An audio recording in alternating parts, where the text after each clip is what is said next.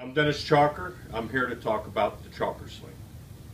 Okay, as you can see, I'm wearing the original sling that I developed in 1984 in my military career. I developed this sling for a variety of reasons, mostly for close quarters combat, which I got tired of a 3-point sling hanging on me, weight distributed unequally, and the idea of the process that sometimes when I'm wearing a gas mask I come up and snap out. Sometimes it would catch and break the seal of my mask. As you can see, now I'm wearing the first generation of the sling that came out. The sling now is currently being made by Jersey Tactical out of New Jersey. What you really want is comfortably this sitting across the pecs of your chest. All right, nice and smooth. What you do is have somebody help you. The straps are long. Adjust it. Now, as you can see in the back of my straps, I have about a 1/4 inch. That is set to when I put my body armor on, my soft body armor, I extend that out. That's fitted to my body armor. As I have right now is fitted to my body. Now, the sling itself, what I like, you don't need your partner. You can put it on yourself just like a t-shirt. All you have to do, make sure you got it lined up the way you want it. All right, with the front, slip it in just like a t-shirt. Go ahead, throw it over your shoulders. Adjust your pads to where you feel comfortable. The sling's ready to rock and roll. Here has to be a round metal clip that will allow free movement inside the spring-loaded swivel.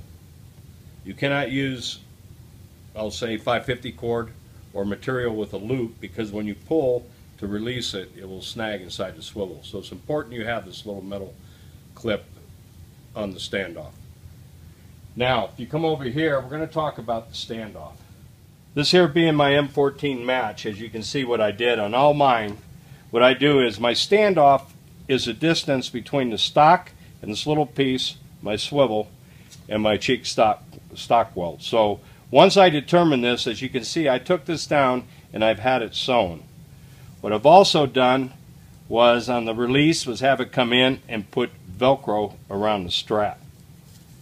So imagination, you can imagine what you can do. Now that's a solid piece that stays with the weapon. I don't remove it. My shotgun virtually is the same way. All right, my 870 pump. As you can see, the same thing. My standoff, all right, is sewn, and then I got it gripped in, and I have Velcro. Okay. As you can see, when we go to the M4, bring the weapon over.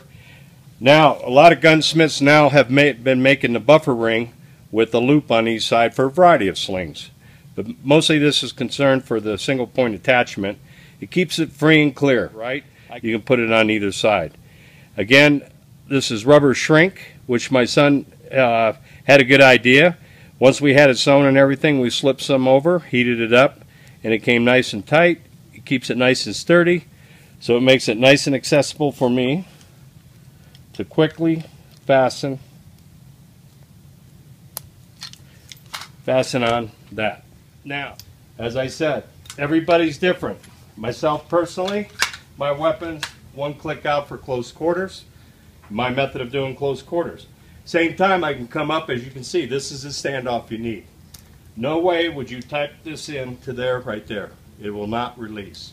You need the standoff strap with the little loop.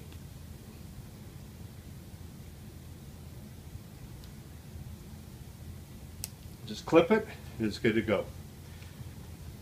And I'll do some demonstrations with transitions in a minute. Quick release, take the weapon off.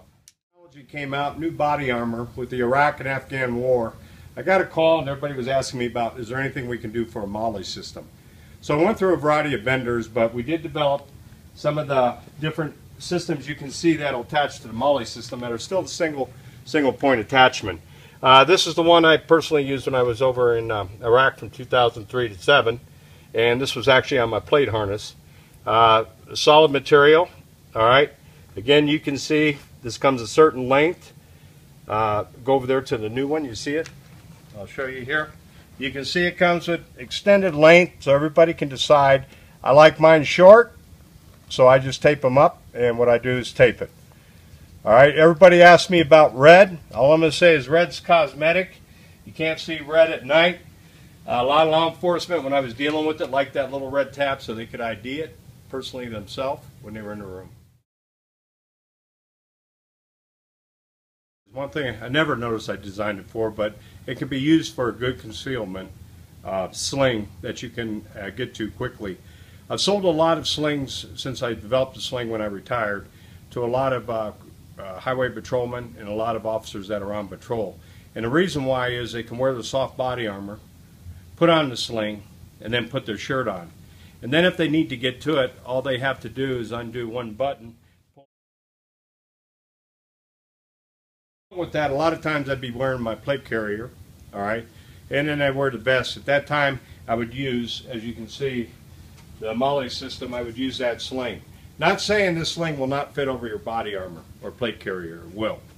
All right. There's a lot of details I did where I had to be more or less concealed weapons carrying. You can't visually show anything, but at the same time, I've always had my M4 in the armored vehicle, and that way, if I had to get to it, at least I could go grab my weapon and come up, clip it in, and I'm ready to go. With the weapon, a lot of people ask me, okay, you're like this, Dennis, what if you wanted to put the weapon away in that? Originally, I used to have a bungee around my leg, and all I did was take the muzzle of the weapon, stick it in my bungee, and put it on the side. Along with that, later on down the road, a couple vendors, Blackhawk in particular, developed what they call a CQD catch. And it's designed for any weapon system, any sling system, to go ahead and put your weapon. Now this one is being a soft cover, all right? They do make one with plastic and it's got a loop, and you have the option of leaving that open so you can just hook it in easily and take it out. A little attachment I designed was I took some straps of Velcro, and basically what I do is put this around the forearm. I'm going to take my weapon up to the high port, which I feel comfortable with high port. I know the condition of my weapon. The muzzle's not going to point towards anybody. All it is a quick fix to bring this around. The more dope you got on your weapon, a little bit more time to put on. Alright, as you can see, my weapon's sitting at the high port right now. It's not going to swing in front of anybody's face. I can move around comfortable, wear a weapon like this pretty much all day. If I did have to expediently get to the weapon, what I would do is just grab this Velcro as I'm extending out, and then I extend out and I'm right on my weapon, ready to rock and roll or do what I need to do. Drill, like I stated, is I like my weapon to come down smooth. I believe in close quarters I need both hands to maintain weapons retention, at the same time control the situation.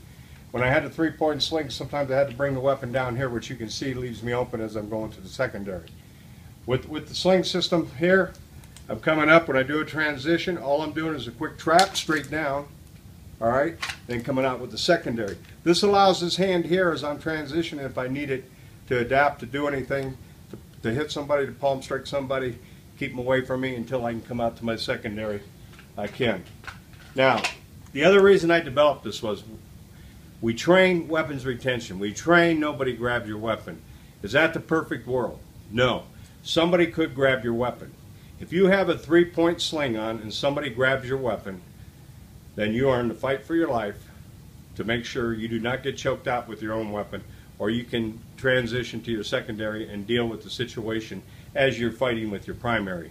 One thing I like about, please, is if somebody grabbed my weapon, all right, they grab my weapon, all I'm going to do is allow a little pressure, boom, and then I'm coming right out to my secondary. That gives me every right at that time, if that person wants to use that weapon, without being in a struggle.